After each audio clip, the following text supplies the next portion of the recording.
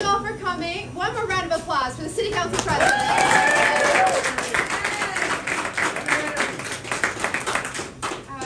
We are down to the wire already.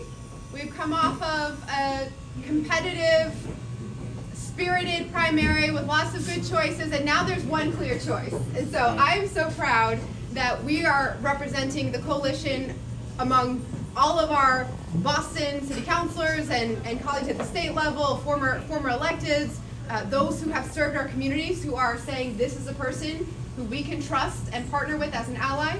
We're here with a coalition that includes labor, the working people of our city and our Commonwealth who need fighters, champions for them, who are going to be there when the cameras are off and at the tables where decisions are made, where we will have no question whatsoever what their values are and who they're fighting for.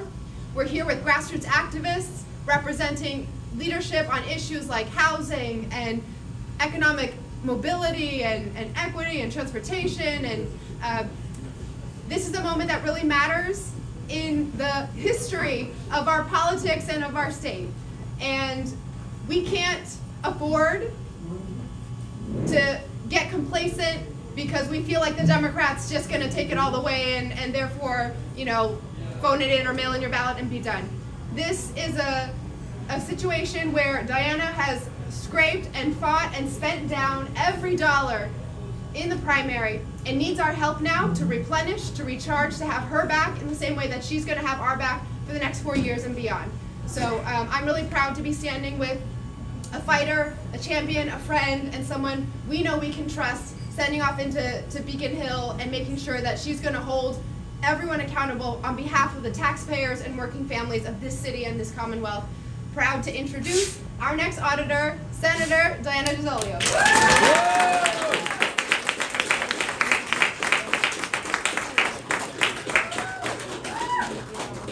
Good evening, everyone. Good evening. Good evening, everyone. Good evening. There we go. There's the Boston crowd that I know and love.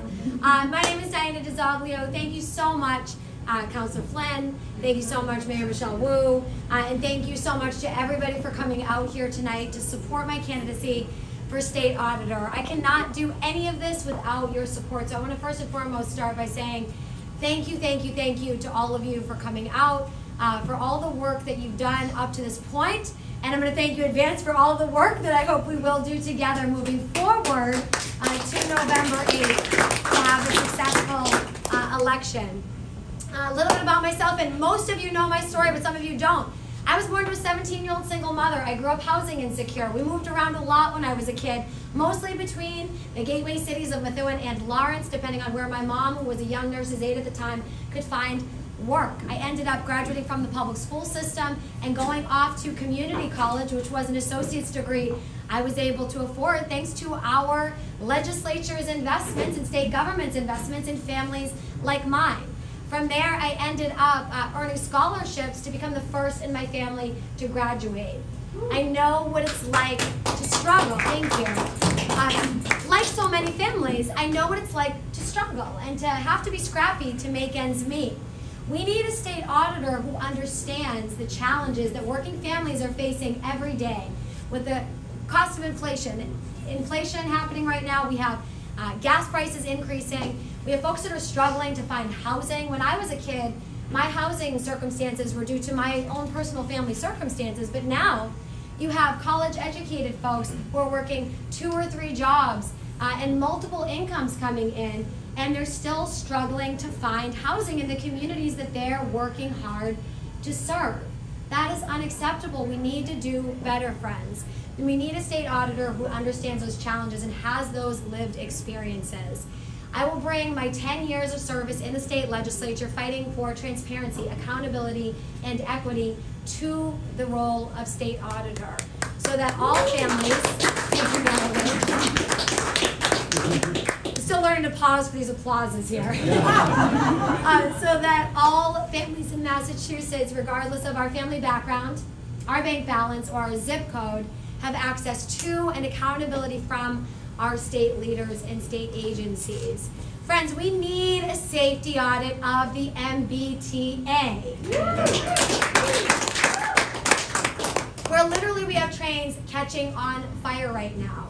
We've not been making appropriate investments for years, and we need to make sure that we're making those robust investments, and we're passing the Fair Share Amendment, that we are making sure to fund our transportation system, but then after the fact that we're also making sure that we're tracking those dollars, that we're tracking the processes and procedures, and that we're holding folks accountable to make sure that our transportation system is equitable and accessible for all. And yes, I see our friend John Bussinger here, the North-South Rail Link. Thank you for service.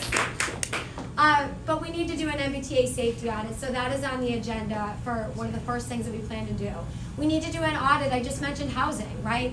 We need to look at DHCD, the Department of Housing and Community Development. We need to track those ARPA funds that have been coming in. I see my colleague in the House of Representatives, Mike Connolly here. Representative, thanks for your service. We know that we voted. Thank you. Yes, give him a round of applause. We know that we voted on these ARPA funds coming back to these communities, but we need to make sure that those dollars are tracked. And even though we passed an amendment in the bill that would allow for those dollars to be tracked, hopefully in real-time fashion, the auditor is going to have to make sure that that's actually getting done, and that folks are being held accountable on that spending, and that those dollars are going to where they need to go. We're looking at those community development block grants. It's one thing if we check all the boxes, and I see Josh Zakum in the house, a housing advocate, right? So we, I know we're giving all of our rounds of applause. But it's one thing, right, Josh, if we check all the boxes and we say, this housing project cost $500,000, we did what we were supposed to do, and then everyone pats themselves in the back, and then we walk away and say, well, great job. It's a completely different thing and a different conversation when you find out that you potentially could have done that project for half the price at $250,000, right? Because then that extra $250,000 gets to go towards what?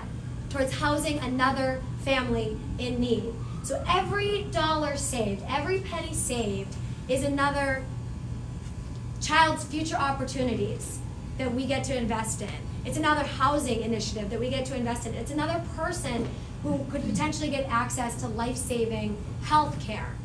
It's another climate change initiative that won't get glossed over, that won't get punted into the future. We need to audit the Department of Public Utilities and make sure that we're holding them accountable on reaching our climate goals. We passed the Next Generation Climate Bill here in the state of Massachusetts quite a while ago now at this point. And what's been happening is the administration has been dragging its heels on actually implementing those policies that we passed.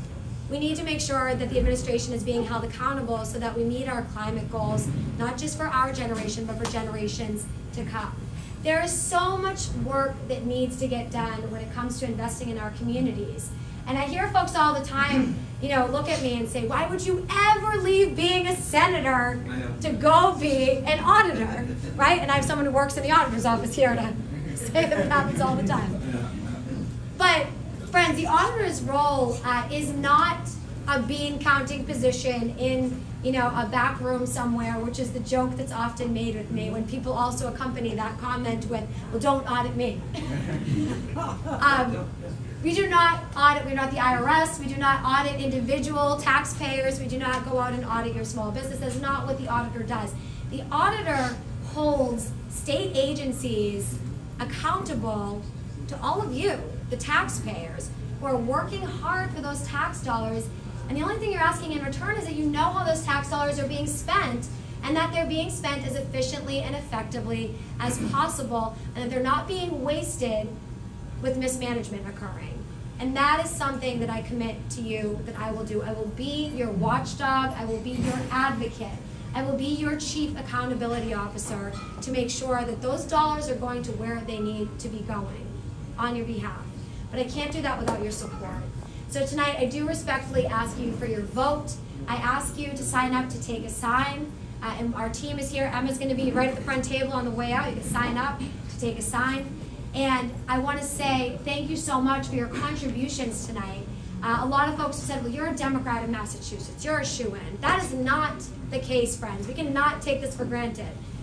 How many times, and think, and I'm not going to call out specific races and position anybody, but think about the times when we took our races for granted and ended up losing. I will just think of one and it's a presidential race, okay? Yeah. So, you know, a lot of us have thought, you know, well, you know, a lot of folks will think, well, my vote doesn't count, you know, the Democrats are going to win, or this is Massachusetts, or whatever it is. This is not a federal level race, this is a state level race, and I will tell you, every single vote counts. So please tell your friends, tell your neighbors. This is a very important race. It's a very important role, and we have an opportunity to bring that increased transparency that I know we all want from you know, our Beacon Hill leaders, our Beacon Hill politicians, and that we all so deserve. And that will happen, but it won't happen unless we all get out there, get out the vote, make those contributions, make sure to tell your friends and neighbors, put those signs up, go out and advocate. And I just want to say, once again, I'm so grateful for the opportunity to be here. Diana DiZoglio for State Auditor. Thanks again to our hosts of the Bellingham Tavern. Whoa! And as a former waitress who waitressed her way through college, I would be remiss not to mention to please tip your bartender.